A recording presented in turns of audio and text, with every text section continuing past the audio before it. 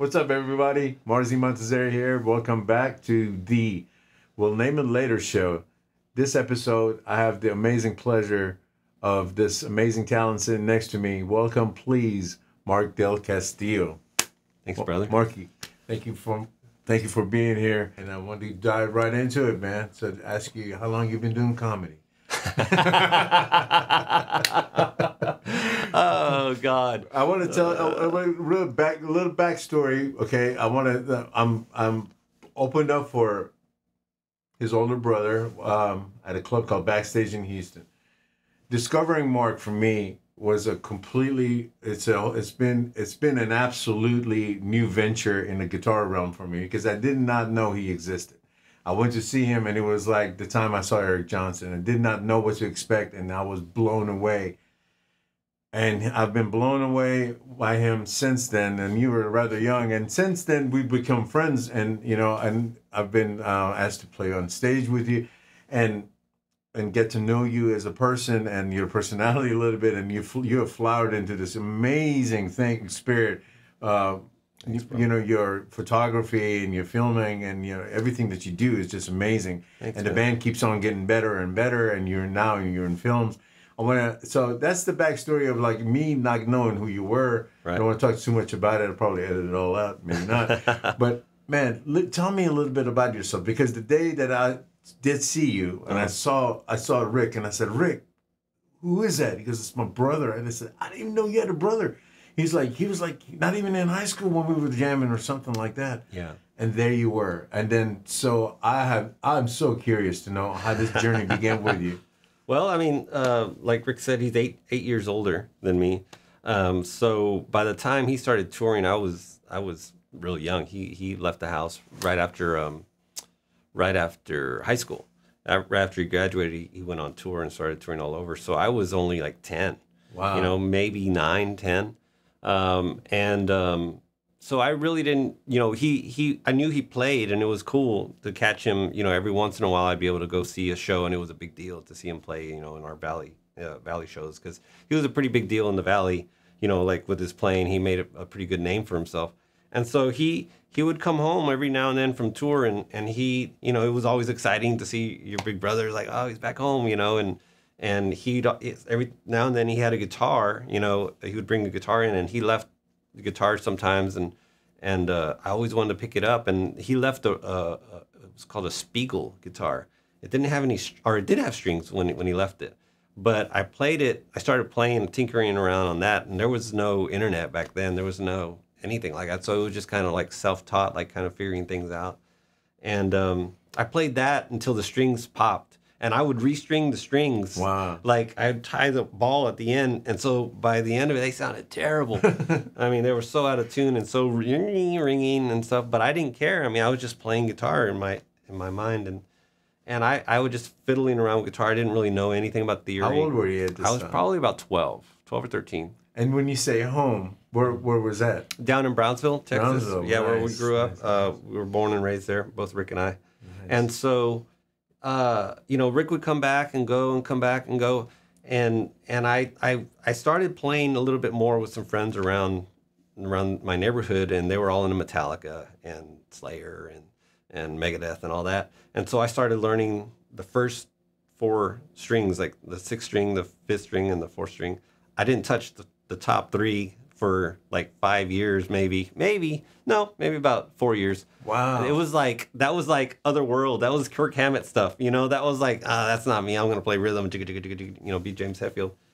And, I just didn't appeal to me. And I didn't think I had the talent to do that for a long time. I just was, I was content playing rhythm. Such a big part of playing. Yeah. And then Rick came home and he accidentally forgot a cacophony tape. He left it. He left it in the room he was in, and he went back out on the road. And I picked up the little cacophony tape and I popped it in, and it was heavy like Metallica, like I was like, oh, the riffs were real heavy, and I was like, yeah, cool. And then Marty Friedman and Jason Becker started soloing, and I was like, it was like one of those moments where you're like, whoa, what is this? This is not Kirk Hammett. This is something completely crazy, And I said, I want to do that, And that's when my whole world changed to wanting to play lead. You know, it's like I wanted to play that. So Marty Friedman and Jason Becker had a hand in you. They had they made me switch from rhythm to lead. That is absolutely amazing. Yeah. I had no idea, and it is just truly amazing. Yeah, and honestly, I learned how to play arpeggios before I even learned a scale, because a friend of mine let me borrow a little Casio keyboard, and it had one of those auto accompaniment. You hit a button, it goes and you hit another one, Right. And you could play chords like two note chords, and it had a little slider that said arpeggio, and so you could separate everything out and then just play the arpeggio. So I heard it and it was like,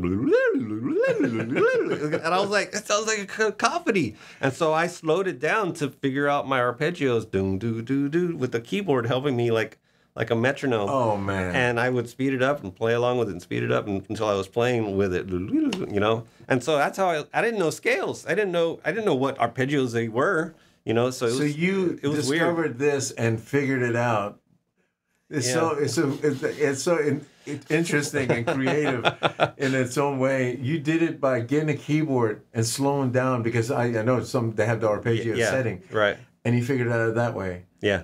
Through the keyboard. Yeah, before I even knew a scale or even knew what. And you practiced it with certain speeds. Until you got locked it in. Yeah. Oh, so it was like a metronome. It takes so much discipline to do this. And you're playing, I have to say, when you play, you know, you wouldn't know how loose and how much fun you're actually having up there, because you play so disciplined. And it freaks me out when you actually pick the stuff that you do behind your head. That freaks me out, because like, man, that's like over the top playing, you know. Yeah, it's just fun. Not like bang, bang, bang. Like you're really getting it and playing behind, back of your head. Nice. Yeah. No, it's a lot of fun. I mean, that's basically where I started, you know. And then Rick would come home and I would practice, hard pieces and show it to him. Like, hey, check out, I can play Flight of the Bumblebee now. And stuff like that. And those like things that I worked for, So you're a bedroom player. Yeah. Well, we were all bedroom, but are you playing in a band at this point? No, I was not yet 15, 16, so I wasn't even able to get out. You still woodshedding. Yeah, I was woodshedding for like 4 or 5 years just in the house, and then finally when I graduated from high school, I joined a band in the first year of college. Actually, I met a guy. All that time, I didn't know my scales or nothing. I was just playing arpeggios, going and playing. That's amazing. But those are chords, and but I didn't put it together yet. You were making movements though with it, right? Yeah, and I didn't put it together yet until a friend of mine in college. We both took the same speech class, speech writing or something, and the teacher paired us together. You like guitar and you like guitar. You told me in your notes, so you guys work together. And so like that's how I met him. I was like, hey, you're a guitar player, cool, right? And so we ended up started jamming together, and he came over to the house and he would play these riffs and he was like, you solo, and I started soloing. I only knew one. I didn't even know what it was. I got it in a guitar magazine. It was a Aeolian scale. It was a E Phrygian, which is A Aeolian. Right. And so that's the only scale I knew, or mode I knew. And so I just started soloing that, and he was playing an E, and just one note off, F sharp to F. And he stops playing. He was like, dude, what are you doing? You're playing the wrong scale.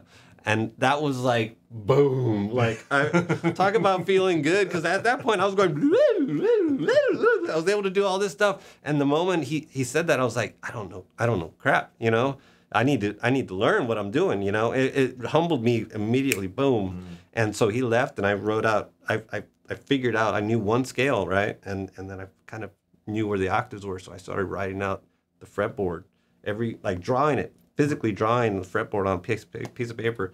And I started, okay, that's E. I know that's E. I flip it over, next one, that's F. And then that's F sharp. And then by the time I got to like G, I was like, wait a minute, this is the same scale. It's just moving up. It freaked me out because I thought they were all different scales. So I thought it was like, I don't know when I'm going to remember that. Yeah. And so anyway. That's the cool thing about the guitar. Yeah. Of all the disadvantages that have, that like similar shapes you can move symmetry, around. Yeah, the symmetry. And piano's not that way. Yeah, no, it's not. Well, I mean, yeah, somewhat. Exactly.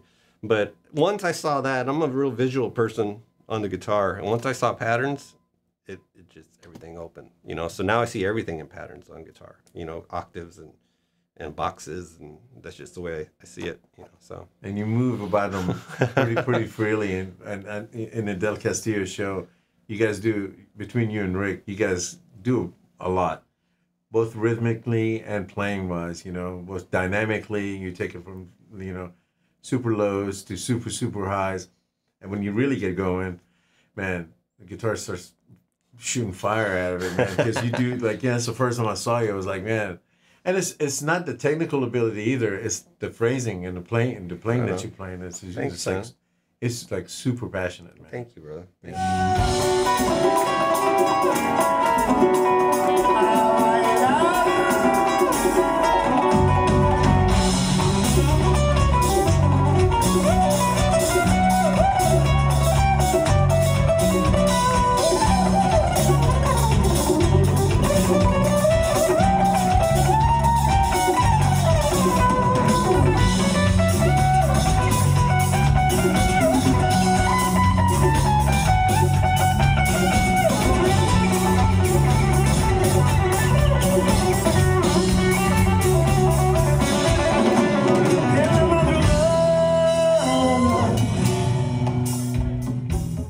Tell me, man, what attracted you to the guitar?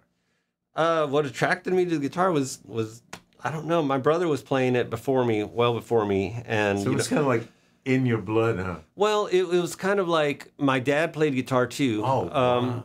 He played on the side. He didn't really play seriously. He would play only when he had a few drinks and he wanted to cut loose, and he'd sing Hank Williams songs and stuff. So I always saw that, and he played piano too, only at that time as well. You know, when he was having fun. Man, I find it amazing that, you know, like I didn't experience this, but to have a father that picks up a guitar, even though it's just, you know, just to have a guitar, and then piano, and having these musical instruments in the house. Yeah.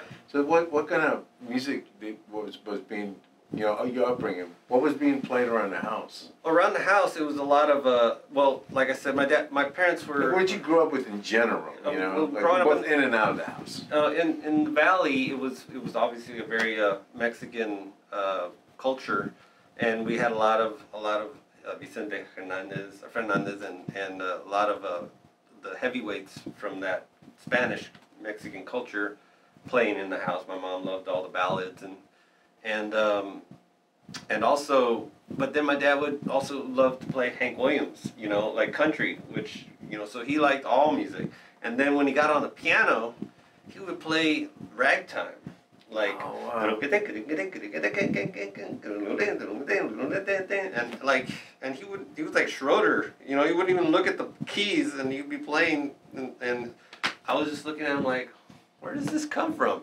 Because he never practices. You know, I never see him. He only played once in a while after having some drinks. He'd just get loose and start throwing down. And I was just watching him play that same song. He played those songs, but just flawlessly, without practicing, like for months. You know, and so he had something in him that just drew him to music. You know, and so I guess it was always there. That attraction to music was always there. And then my oldest sister, played guitar as well. And my oldest brother, played a little guitar as well. So everybody kind of, our second brother, Manny, played drums, you know, so we are all kind of... That's amazing.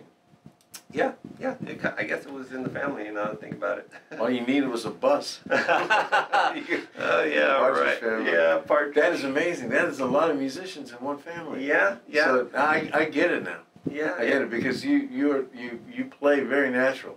Thank you. You know, you play like it's a part of you, and you know, they say when people make it look that easy, they put a lot of work into it. Yeah. And so either have a lot of love or they're crazy, or a little bit or of both. Yeah, both. For sure. That's absolutely amazing. So what did your friends bring to the table outside of like traditional Spanish music? And... My friends brought Metallica and Slayer. That's how I discovered Metallica and Slayer. Was my neighborhood best friends. And but did your brother have a role in this? No, he was gone. Yeah, he was gone by that point. So you see him on stage. Next thing you do. Mm-hmm. Yeah, I mean, he'd come and go from touring. But when I first started playing guitar, it was just me and my neighborhood friends hanging out, and they would, one of them played guitar better than I did, and he was into Dewey Brothers and stuff like that. So it was a big range, but he also liked the heavy stuff like Metallica and everything. But he was the more diverse one who he would come on, hey, let's play a Doobie Brothers song, and be like, what? You know, when you're a teenager, you're like, what? Doobie Brothers. And now I'm like, yeah, now we close our shows with Doobie Brothers songs. It's like we all jam Doobie Brothers. You know, it's just funny now. But back then it was like my friends were it was good to have friends. You know, as a teenager. Especially ones that are better. Yeah, and to peer pressure kind of thing, where in a good way, to where you want to get better so you can jam with them, you know, and you want to hang, you want to hold your own, you know, and so that was good. I think looking back at it now, that was a good thing for me. He pushed you. Yeah. And then how about your older brother? Seeing him live, like, yeah. Was that the first time you had seen, you know, well, I mean, Cacophony changed your world. Mm-hmm. Had you been exposed to that first before you had seen Rick play live? No, I'd seen Rick play live first, and like I said before, it was like it was I saw it just, you know, I was one of the fans in the crowd going, yeah, you know, and so I saw that, and it was, you know, how most kids, you know, I want to do that, you know, that's when people see Kiss, I want to do that, or the Beatles, and so I was like that, and the fact that he was my brother just made it more like I want to do that too, you know, I want to do that also, you know, so he can do it, I want to do it too. Kind of vibe, and yeah, it was a good push for me. So did you want to be in a band, or did you always just want to play guitar, or did you see yourself being in a band? Was that seems this all seems, you know, in the conversation's been so natural, such a natural progression in your life. It seems like you always were meant to do this, you know. It seems like, and the way the story has been unfolded, it's verifying that, and it's kind of like fascinating to hear. Because most of it I don't know, but it's giving me an opportunity to get to know you a little better, and which is amazing. Right. So, when did you start rocking out in bands and stuff? Well, when I got into college, and I think I told you the story of a friend of mine who I jammed with, and he forced me to learn scales, and then he called you out. He called me out, and it was the best thing that ever happened to me. It was one of those tail between the legs moment. When he left, I was like, that's never going to happen again. I don't want to ever feel that way again, you know? And so that's, you know, that was good. That was the best thing that happened to me. Otherwise, I'd still be, you know, happy, content with whatever I knew, you know? Right. And this helped you push it. It pushed me to a point where you're writing this stuff down. Right. And then through the writing this stuff down, you realize that, hey, this is the same thing being moved around. Right. So when did you get into modes after that? Same time? Well, I honestly, I learned all the modes, but I don't really think about all that at all. You learned where everything was. I learned the map, but I don't think about, you know, which mode fits this best or whatever. I just try to use my ear. And when the keys changed, everything just moves around. Right. And, you know, once I learned the roadmap, it was easier for me to move around. But getting in a band, you know, when I was practicing, like really woodshedding a lot, my dad didn't like me playing guitar so much because Rick was gone. He didn't want me. I'm sure as a father now that I look it back now as being a dad myself, I understand, you know, when you're a teenager, you're like, yeah, you're just real restricting and you're mean and you're strict and blah, blah, blah. And now as a dad myself, I'm like, I get it now. I know what he was trying to do. And I know he was protecting me, and he didn't want me to fall into the same trap or whatever.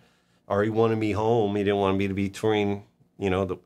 And then also my Uncle Wayne was his brother, his little brother. And he played with Alm, who played with Santana and Joplin.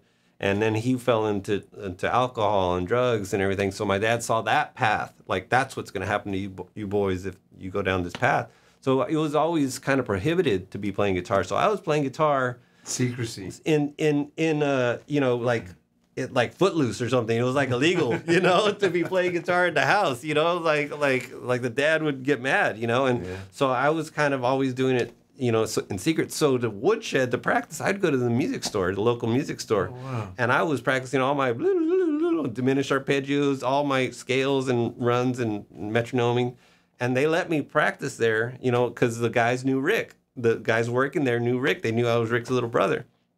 The manager knew that. So I practiced. I would go there in the summers and practice every day, you know, and annoy the hell out of them, I'm sure, you know. And then one day, one of the guys working there was a drummer, and he was like, hey, man, we need a guitar player. Our guitar player quit or something. And we need you to play Thin Lizzy. Can you play Thin Lizzy? You know, and I was like, I had never played Thin Lizzy before in my life. And so the manager, who was best friends with Rick and had been in a band with Rick, came down and he was like, all right, you show me one of your fast licks and I'll show you Thin Lizzy. And I was like, all right. So we started I was like, this is something I don't know. This is an arpeggio I learned. And I'd show him something, and he'd show me, and it was like so cool. I've learned all these songs from this one guy in the store, and I joined this band, all cover music, all a variety band, like of classic rock and modern rock. But we also had to learn like Rush, and I mean, opened my ears to so many Santana, Stevie Ray, all these bands that I didn't even think of, you know. And the best thing to happen to me, another one of those things, joining that band created a musical atmosphere that I was unaware of. That's amazing. That's awesome. You know, so that there's just a lot of little big jumps, you know, and great discoveries. Yeah, in my musical career, and a lot of important people that were pivotal for my development as a player, you know. So if this person had said this, I wouldn't have done this, and if this person had asked this, I wouldn't have gone here, you know. So it was just like kind of crazy how life works, you know. It is the people you meet, especially when you look back and you put things in perspective, what key moments those were. Yeah. Did you have guitar lessons? I didn't take. Because it doesn't sound like you. It sounds like you would take direction and then go towards that path. Right. I never took guitar lessons. When I got into college, I thought I wanted to major music, so I studied applied guitar, which was classical. You know, and that's not the same as you know. And by that point, I had already been playing out live. You know, so I thought, oh, that's what I want to do with music. And I got turned off by the whole music theory. The teacher, well, there was my ear training teacher is the one who kind of turned me off to teaching, because I remember he gave me an assignment and told me to go home and write a song. And we had learned all these rules about writing and blah blah blah, and staff and writing out, charting out music, and I went home and I composed a song, and I had already been writing songs, you know, at home on guitar and recording them on my little cassette. So I was like, I can do this. I'm going to go actually chart out a song, you know, be a professional musician, right? So I charted out a song, and I played it on the keyboard and played it on guitar, and I took it back, and I got a C. And I was like, why did I get a C? And he's like, you didn't follow these rules. You didn't follow that rule. You broke this rule. And I'm like, this is my song. It's like, you told me to go write a song, you know? And he's like, yeah, but you're not following the rules. And I was like, as soon as he said that, I was like, I can't do this. I can't tell another young kid, you that song's not right. You know, I just in my head, I said, I'm done. I can't do this, you know? See.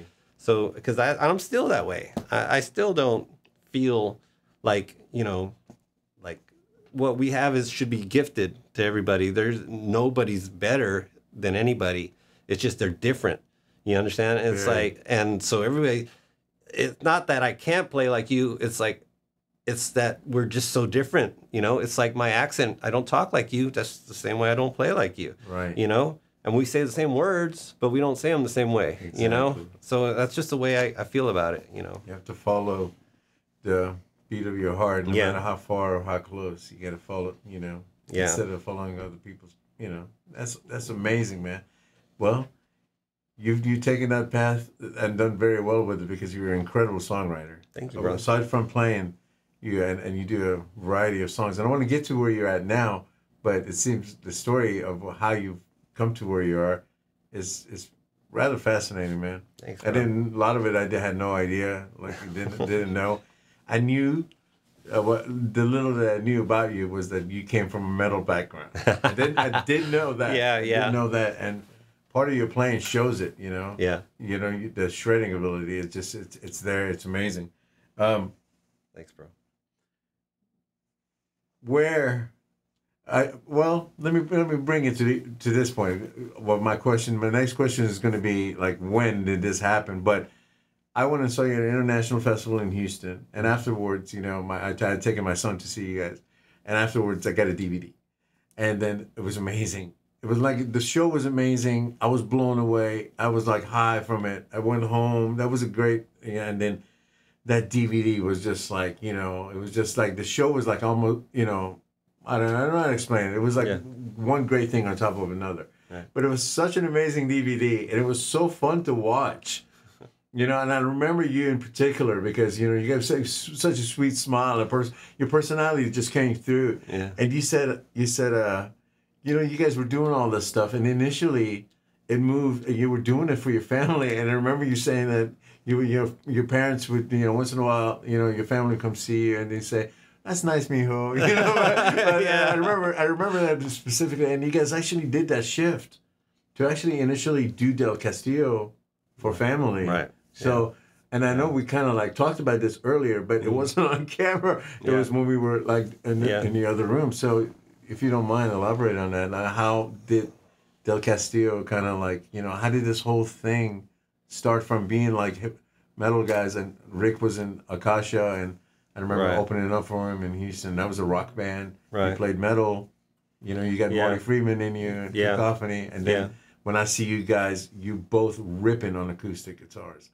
And not, like got the pedal board, got the amps, like perfect sounds, different EQ differently, and it's just like, where did this journey begin? Well, the Del Castillo sound, came about, like we said, it came about as a Christmas present initially for our parents, because Rick and I discovered both that he would like to play Spanish guitar stuff. And I was, like I mentioned earlier, I was already recording my own songs, and a lot of them were just Spanish things I've written, instrumentals, right? And so we were going to just do an instrumental album. That's what we just nice, soft background, Latin, instrumental, Spanish guitar music for our parents, because we knew they would appreciate that. Something they could listen to, And so we started working on, and I think I talked to you in the other room about the whole journey for the crazy Spanish guitar playing stuff became from me being asked to guest solo on one of Rick's students' songs that Rick recorded at his studio. He's like, "Hey, get Mark to play on this too." So I came in and I listened to it, and it was very similar to Del Castillo style. It was really, really like what became Del Castillo later. It's kind of funny. It had that Gypsy Kings kind of hop, And I was like, and I had been really listening to Struns and Farah at that time, just in my, just listening to it, like, oh, those guys are so crazy, awesome, It was like, they were like the Latin Paul Gilberts, to me, because I was in the Racer X too. And so when I got approached to do this one song, guest solo on it, I thought, I'm gonna do my best Struns and Farah impersonation and give it my go, give it my all. And so I wrote a solo out. And I woodshedded it for like a month with a metronome, because I wasn't playing nylon like that. So I had to really sit down and I'm going to work on the solo. Are you ready yet? No, not ready yet. No, it was one of those things where I put some time in. And then I recorded it, and it was done. And it's one of those things where you hear back, you're like, yeah, that's cool, right? I'm never going to play that again. So it's like no stress off me, right? And so little did you know. Yeah, and then so when we came around to do Del Castillo, the CD, the instrumental CD, the first song was actually co-written by that same guy. The very first song, Mi Cariño, was co-written by him. And so I felt like kind of an obligation to redo something in that vein because this guy helped co-write it, and I did play that crazy solo on his first song.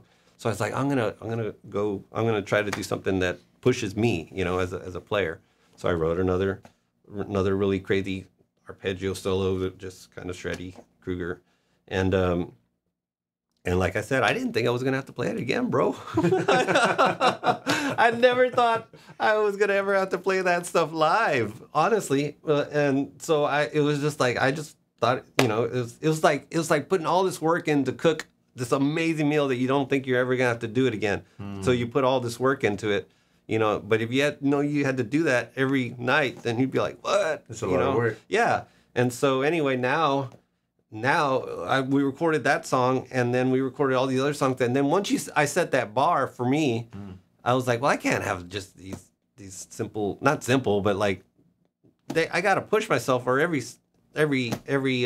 song. And once again, honestly, this was a CD for our parents. There was no band. So I was pushing myself to have fun, to be proud of what I was going to listen to. I wasn't expecting to go play this live.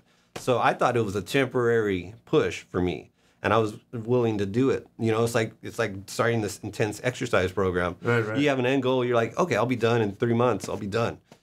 who else as a guitar player that had an impact on you? Other than Other than the two gods Yeah. initially, like what set in with your heart, you know? Well, I really, when I got in the cover band, I really got into Eric Johnson. Oh, Like, wow. I really got into his style and just the sound, because his sounds of soloing is different from everybody else, and so that attracted me. And obviously with Stevie Ray as well, because the best thing for I think any guitar player is at least go through the a couple of years of being in a cover band, because it forces you to learn all kinds of music.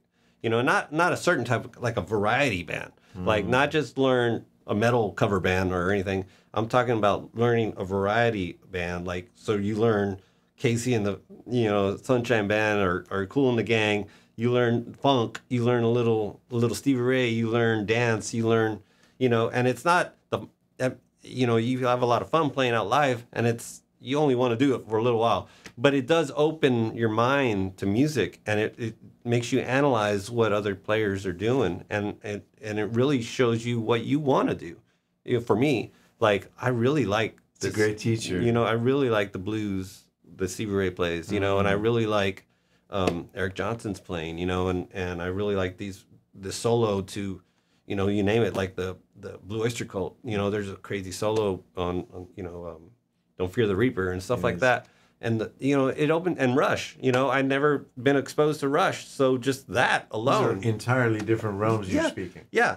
And coming from Metallica. Yeah, exactly. And the best thing that happened to any player, I think, is to be forced to listen and learn those songs and reproduce them live, And in the Valley, if you didn't play it the way it went, you were one of those bands, like, oh, those guys, there was no room for improvising in the Valley. So you didn't have to, you had to go past just going through the motions. Right. You had to capture the spirit. Well, pretty much, yeah. People in the Valley are pretty brutal about judging you if you didn't play the solo right. That's really a great upbringing. Yeah, and the whole community, it was small enough to where if you didn't play well, the word got around. If you played well, the word got around. So you what was your choice? You wanted to prove yourself. You wanted to make some waves. Create some waves in the Valley. And so everybody has a desire, but yeah. The ones that put in the work, yeah, are the ones that gain the results from it. So yeah. that work for you seems to me it came rather easy because you loved it so much. Yeah. So you spend a lot of time with it, huh? And that's the thing, is when you love what you're doing, it's not work, And I didn't realize I was putting so much work into it. I just was addicted to playing guitar, and I still am. It's just the back then it was always a discovery. Everything was new discoveries. I was just wanting to learn more and more and more, and everything I learned, I was like, even though you would learn something new, I always felt like there's more to learn. It's like, because you just discover all these players, and Jeff Beck pops into your world, and you're like, where the hell has this guy been? This guy's been around forever. Where have I been? It's like, and stuff like that. Those are still amazing discoveries, Absolutely. And it doesn't matter if they're old or young. There's some kids coming out today that you're like, what the hell? Yeah, so these new discoveries for you, and you said made you and shifted you in an acoustic sense to kind of push yourself and go, hey, I got to do this and do that in the Del Castillo realm. Going back to that again, and it's beginning phases. Right. So, what are these demos that you were doing? What you're talking about, like the Del Castillo CD, the first song? The first one. The first CD, was all, they were all just instrumentals, and not the actual first CD, but actually getting to Del Castillo to become actually making it a thing. Oh, so you said you were out of your element, and then you were like, man, I got to do this solo again live. Right. So, and then what happened? Did you to make you continue to do it? Well, I mean, I basically set a standard with all this. Okay, so we had the CD, right, that we recorded for our parents. I was I was proud of it. Those crazy solos, fun to listen to, right? And then one of Rick's students came in. He was an attorney. He owned a law firm. He was one of Rick's guitar students, and he was like, he kept hearing the CD. Rick would play it for him. Hey, check out our stuff. My brother and I recorded, and he loved it. And he's like, you're gonna play. I want you to play my party. my firm was having a big party. Want you guys to play. And Rick's like, we don't have a band. You know, we don't even know our own songs. You know, he's like, get a band together. I'm paying you guys, and so that's how that's that. Like I said, there's certain people that are pivotal in our development and our career. He was one of them. He forced us to put a band together, because otherwise that would have just been a CD that nobody ever heard of, that we gave to our parents. You know. And so he forced us to start auditioning people, and there was a demand for it. Yeah, He felt it was always there. Yeah, but it had to. You know, it's amazing to hear how it's shaped. Yeah. So now you have to put a band together. Yeah. How'd you guys go about doing that? Well, we basically got the guys that were on the CD. Like Mike played drums on a few tracks, and so we were like, and I had already been in a metal band with Mike at that point, and I knew he could play the Latin rhythms, because we were like a metal Latin band, you know. Millhouse was the name of that band. And so I was like, well, we got to get Mike to play drums. He can do it fine. And then for bass, we got Albert. You know, Albert's a guitar player, so we got him a full bottle of wine. And by the end of the bottle of wine, he was willing to play with us. And then Alex, at that point, he had recorded 2 songs on the CD, so it was a no-brainer to bring him in, and we started writing more and more with him. Save him from the kitchen. Yeah, save him from the kitchen. That's right. Amazing voice, amazing talent, and I don't know how you guys got together, all of you, you know, you and Mike, you know, because I mean, playing metal, I've only seen Mike play in Del Castillo. Yeah, no, I can't even, you know, your band and every single piece of that band is absolutely amazing. Thank you, bro. You go in there. And it's like going into a fun, you know, when you go to a good restaurant or something, you come out feeling good. Oh, you come out and you go. I've shed tears at your shows. So man, tell me, name some of these movies that you've been part of, because I know there's a few, but name some. Lita, Battle Angel was one. Spy Kids, 2, 3, 3, 4, and there's a new one coming out. There's also Once Upon a Time in Mexico. There's Sin City 2, Machete Kills, Grindhouse. I mean, geez, there's quite a few. I'm trying to think. Man. And We Can Be Heroes is one of the newer ones on Netflix, kids movie. And I actually also did a Book of Boba Fett, which was on Disney Plus. You know, I did the first episode. There was a cantina scene, and Robert asked me to. It was one of those things where it's like, are you seriously asking me to? You know, he's like, I want you to redo John Williams' cantina song, and I was like, okay. And so you did it with a Latin flair. With a Latin flair, and you know, it was crazy. You know, and he's like, I want you to play something fast at the end, so that you play fast. Yeah, like. And it's funny because he showed me when they were filming, he showed me on his laptop at his house. He's like, check this out. I got him to feature the guitar, you know. I was like, and so the aliens playing the little guitar lick I'm playing, and it's so. That's so awesome, crazy, man. It's so funny. You've like come up so quick, and you've given back so much. Oh, thank you, man. In such a short time, and you're the young brother. Yeah. And you're doing so much. You guys are doing so much. Yeah. I want to get to what you're going to be doing next in the future. I'm sure you got a lot going on your plate. Mm-hmm. But you know, I partially know the answer to this. Like, what else do you like besides music? And I know photography. Like walking into your house and just looking on the walls. It's you don't want to like travel very fast, because everything and it's just not the quality of the photographs and what you do with them. They have like each shot has like a spirit or the symmetry on it, or it speaks to you. You know, you can capture the artist. Thank you. You know, you did one with me, and it literally captures something. The one we did with Rusty, I thought it was amazing. Everything I've seen here is amazing. What made you go towards that? I had always done the graphic design for Del Castillo from the beginning. Because, Really? Yeah, from 2001, back when computers were slow as can be. And I did the whole website. I designed all of our look, all our artwork was basically, I was the director of that, you know, and I would bring it to the band because I felt like I knew what we were about, you know, more than anybody else coming in.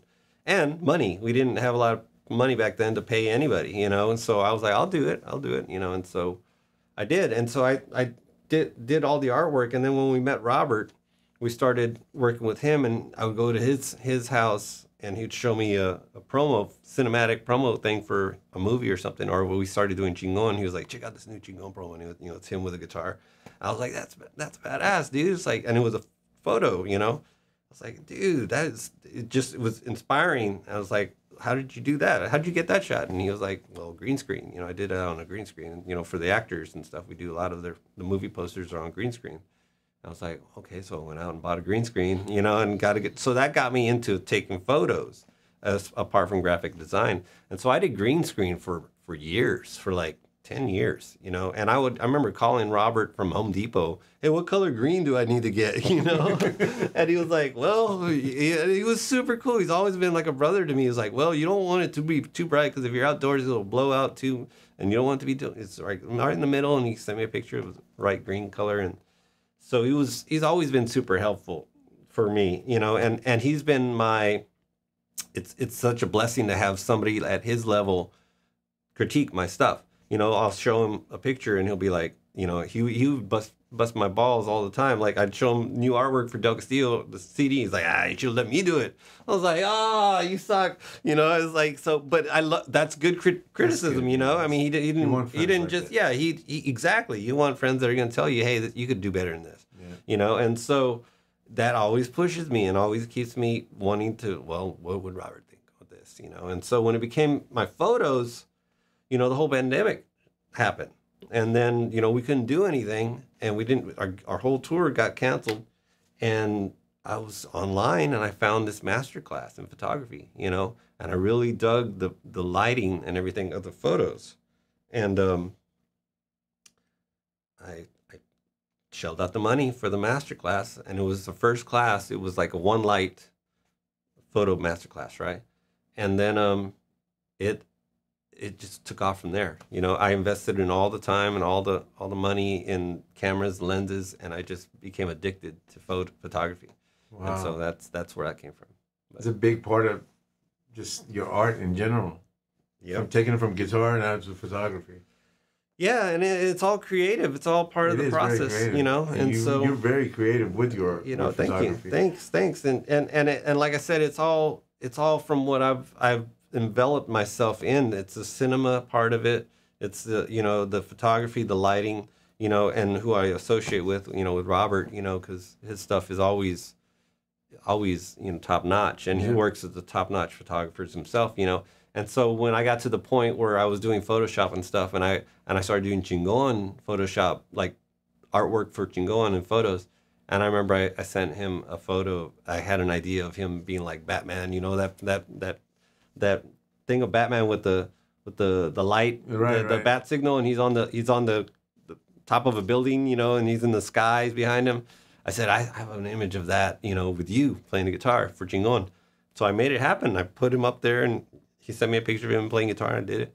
And then he was like, man, your Photoshop skills have gotten badass, dude. And that was like the first compliment. I was like, oh, hell yeah, I've arrived, you know, with him. I've gotten his approval.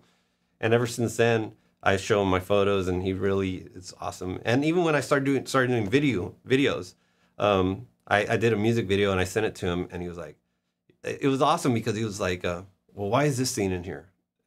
Why are you picking up this flower in the scene? I was like, what? He goes, it looks like you're going to a grave or something, and you don't go to a grave, so you should cut that. I was like, okay. And then I cut it out, you know, and it's like editing advice. But it was awesome, you know, this kind of critique. I mean, who you can't pay for this. Yeah, you can't pay for this kind of critique, you know. And so I'm just blessed to have this, you know, and I this kind of the friends that I have and the people I work with, you know. So I mean, on our drive here, where we're talking about human souls being like flowers, but some are raised in a garden, you know, and they have gardeners coming through and cut out the weeds and put fertilizer, or like, you know, like pure, you know. Yeah. And it seems like you were raised in the right garden. A lot. And then, you know, you have to also be a soul that's receptive of all this stuff, and you're a perfect candidate for all this stuff. You're doing great with all of it. And I'm wondering, what else do you like besides photography and playing guitar and writing great songs? And touring. I would love being, honestly, I love being home with my family, my kids. You know, we toured for a long time, and it got hard. As you know, it's not easy to be out on the road, gone all the time. And I remember coming home off a long tour and being like, I really like my couch. It's like simple things. And so right now I'm just enjoying being home and spending the time with my boys and my wife. And if once they're out of the house and back in college or something, or whatever going on with their lives, maybe go back out on the road. Maybe I'll be more receptive. But I'm really content, and I really want to build up photography. I really want to work on that, and I only focus on film and music for photography. I don't do like weddings or anything like that. It's not and I only do like music. I want to capture people, like you said. I want to capture them in a certain vibe. I want to create moments. I don't want to go take a picture of somebody playing live. There are plenty of great live photographers. I want to put them in a situation and capture kind of like Annie Leibovitz, kind of like a cool, like abstract kind of vibe, like that's what I like to go for. So I want to definitely explore that more. They definitely have, like I said, they capture emotion, which is hard, and good art always there's something tied to it, and it makes the human spirit move. You do it well, both musically and with your photography and your art. What are your future plans now that you're going to be? Are you doing some more soundtracks or? Yeah, I'm working on Spy Kids music for the next Spy Kids Netflix movie, and just constantly. We got screenings for South by that I have to go to for certain movies and stuff. So I want to do everything. That's my problem is I want to do music. I want to do soundtracks, and then I want to do photos, and I want to do videos, I just want to create content, be artistic and try to get as much out there as I can, before my time's up. Oh man, I love it all. Inspirational thing to hear. Thanks, man. What are some of you've had, like, this whole conversation has been high moments. What are some of like in your life, some key, like, whoa, like, like great lower moments? Well, let's start with the higher moments. Right. Oh, okay. I see what you mean. We can get to comedy, or you can talk about what was one of the, like, what the fuck moments, Well, I mean, there was a lot of moments as far as Del Castillo where we were right on the cusp of just breaking wide open, and we didn't know why, and it comes to find out we just made the wrong choices with management and people, and we didn't know things were getting swept under the table. We didn't know, and people were wanting us, and they weren't getting called back, and stuff. So it was just all these things we found out later, which was really disheartening, because we were just like, we were ready to take over the world, and but people, there was an intercept. There was somebody in the way making the choices that were not good for us, and it was just, that's hard to accept when you know that you should have been there, and we could always still be there. Our music, thank God. I just recently seen you. Yeah. And then hearing you also talk about, seeing your kids go off. Yeah. I waited and did that before I went on tour in 2013. Yeah. The kids were old enough for me to leave home. Yeah. So yeah, I can see this. It's time ain't come yet. Yeah. Because, in a big way you planted seeds, and I know that you're past Texas. You're internationally known, and you guys won so many awards. Yeah, I know you're being shy about it, not talking about it so much of it, but right. You have film awards and music awards as well, right? Right. Yeah. Well, yeah, we've been pretty blessed to win all the music awards when we were, like I said, when we were really cooking in Austin. We were just taking down names, and doing really well, and then we got in movies, and we got film awards with certain songs and certain films, and it's a blessing. At the end of the day, we just wanna be heard and make music. And in fact, maybe you're not immediately touring right now, but you guys just put out a song.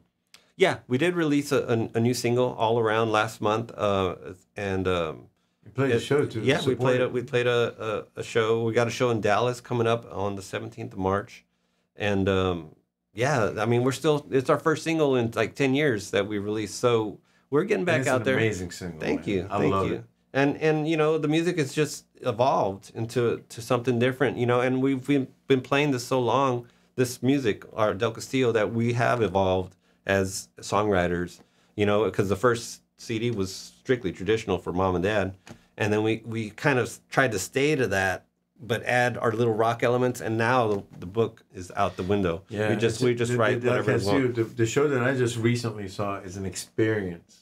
Thanks, in both in rhythm, in different styles, and in so many different dynamics and emotions, all packed into one, you know. And you go through it all.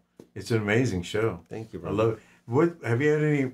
Your bassist introducing the band each and every time is one of the highlights of the show. What have been some of the funniest moments that that's happened that, you know, out of your hand, out of control, that you just like, you know. We never know what he's gonna do. He's one of those guys. We try to keep him on a leash, you know, on a cord, but when he goes wireless, it's all bets are off. You know, you got to watch out for the headstock flying. It's one of those things. I mean, I wouldn't trade him for anybody. I love his energy and his enthusiasm, and the love he has for us is infectious. You know, he reminds us constantly why we're doing this. You know, he's one of those guys that appreciates the moment. And gotta love Albert Bacedo. I mean, he's the heart of the band. He truly is the heart of the band. You know, because everybody gets so busy doing day-to-day things, and you can walk in kind of grumpy and just like, let's do this, let's rehearse, I gotta go home, you know. And he's like, hey, you know, we're together, guys, you know, this is special. Remember that, you know. And that's super important to have that. It's at least one person reminding the band about. You feel that about you guys when you guys play live. You feel it. You can see his contagious, whatever it is. You can see him hitting like Alex. You know, you can see him say something and hitting you guys differently on stage. Yeah. You see the natural interaction going on. It makes you feel good. Yeah. You know, I've never been to one of your shows where I haven't gone through all the emotion, but came out of it feeling so good about it. Yeah. And your band is amazing. Thank you, bro. Like every single element of it, Alex's voice is just, you know, it's hard to explain his voice. You and Rick are amazing. Your rhythm section and what they do on their own, the solo sections and what they do, it's like school's in session. And also Albert, you know, the heartbeat, you know, and you guys, I love you guys, and I thank you so much for being here. Thank you, brother. Thank you for sharing the stories with us. Yeah. Things that, you know, it's been awesome. Thank you, Thanks brother. for welcoming me to your home for this. Thanks for coming. First interview out of town. All right. And, thanks. Love you, brother. I love you, man. Thank you for being here. Thank you. This part is the fun part where I go, hit the like and subscribe button right there in the middle, about 11-inch beard. Thank you so much, man. Yeah, brother. I love you, man.